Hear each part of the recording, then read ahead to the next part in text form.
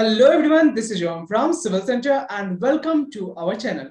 As we know, Civil Center is continuously working with the vision to guide civil engineering student and professional. And for that, we keep making videos on different topics and on different software related to civil engineering field. And we have started this series on Tekla Structures where we are going to learn how we can do the G+1 building detailing using Tekla Structures.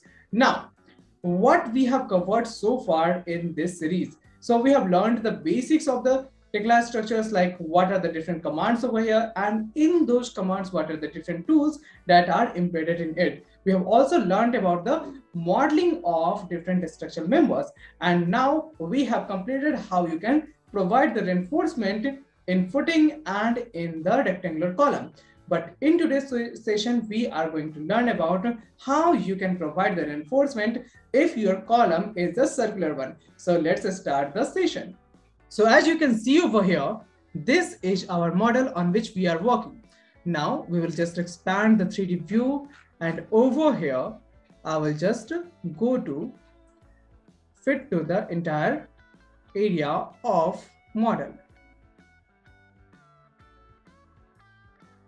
And your model is visible now. Okay, so now let's select a single column first. Okay, suppose I have to select this column. So for that, first of all, I will switch the view and then I will come over here. And next, what we can do, we can simply change the properties of it. For that, we have to just double click on it and I can come to this properties section where I can change the properties. Now in the profile, I can go ahead and select for a circular column. We also need to define the diameter over here. So let's say I want to have a column of, let's say 500 mm diameter. Then apply and then OK. Now click on modify.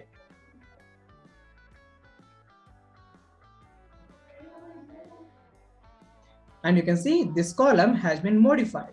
If you want to just do the same for this one, then you can again repeat the same process.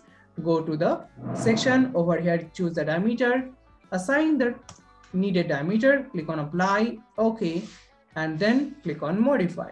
And it will be modified like this. Now I have to place some reinforcement over here. So first of all, I will just simplify the view. And to do so, I will simply come over here. And then I will go to views. From there, go to work area and to selected part in all views.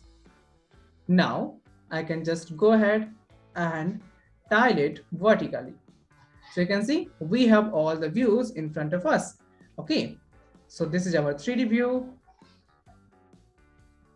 And this is our sectional view. You can also select it and go for the plan view over here. So let's select it and go for Control P. So this will be our plan view. Now you can easily identify each and everything. So Control 1, select this one. Now go to the application and component box, and we will use the same application for the circular reinforcement. So we know that our column automated reinforcement layout is app number 57. So we can also search it like that. How to search it by name, that we have already seen. Okay, so we can go over here, double click on it, and we will open up the application dialog box. So here we have our circular column. So here I have to define how many bars I want and what should be the distance between them. So this is the number of the main bars. Suppose I want to provide 10 main bars. Now what is the size of the bar? That I can simply select in the previous manner. That means if we 500, let's place it with 16 mm dia bar. Click on OK. And then tie size. So we can go for a tie size of 8 mm dia of FE500 grade. So we can go for tie or stirrup of 8 mm. Okay. So this is the dia. Then the end clear distances. I don't want any kind of end clear distances, so I will just leave it like this. Or if you want to just look at the extended version of it, then over here you can just go for minus 500 on the top. At the bottom, let's make it 0. Then what is the cover that you want to provide? So let's make it 40 mm. Okay. Then what is the distance of the different straight-ups that you want to provide? So that you can also provide it from here. Okay. If you want to go by default, then you can also go like that. Okay. Now apply over here. So you have to simply click on the column and you will see how it is just applying all the bars in this particular column.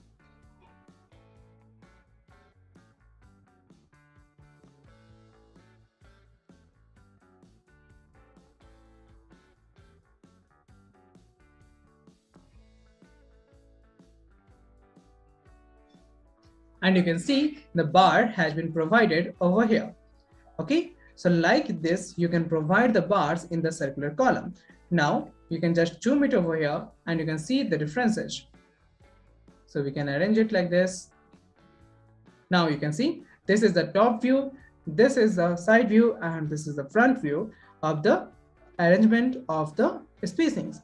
Now, if you want to modify it, then you can also do that. Suppose in the application over here, you want to modify it like this, or you can simply select the bars, double click on it, go to the circular column, and over here, if you want to modify, then you can also do that. Like you want to change the spacing over here. Okay, so let's have a look at the spacings. Suppose you want to change the spacing to 300 and click on modify. Then you can see the spacing has been changed. If you want to change the diameter, then you can also change the diameter of the bar. Suppose you want to go for a bar of 20 mm dia, then you can simply modify that. And you can see the dia of the bars has been changed. If you want to change the number of the bars, then that can also be done like this. Suppose you want to provide 8 bars, then you can provide the 8 bars like this. Okay, if you want to provide 12 bars, then you can also do it like this. Okay, so like this, you can change anything that you want. If you want to change the cover also, suppose you want to provide the 50 mm cover, then you can also do that. Just have a look over here, click on modify, and you can see the cover has been changed. Now, like this, you can do any kind of changes that you want in your circular column. I hope this will be useful while you are doing the detailing of the columns. And guys, if you think that you are getting awesome sessions, then you can hit the like button and share it with your friends and colleagues. Along with that, if you want to start your career as a building consultant, then you have to just join our free webinar over there.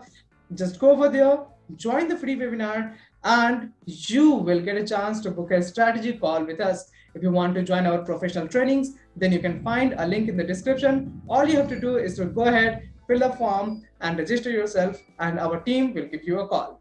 Thank you.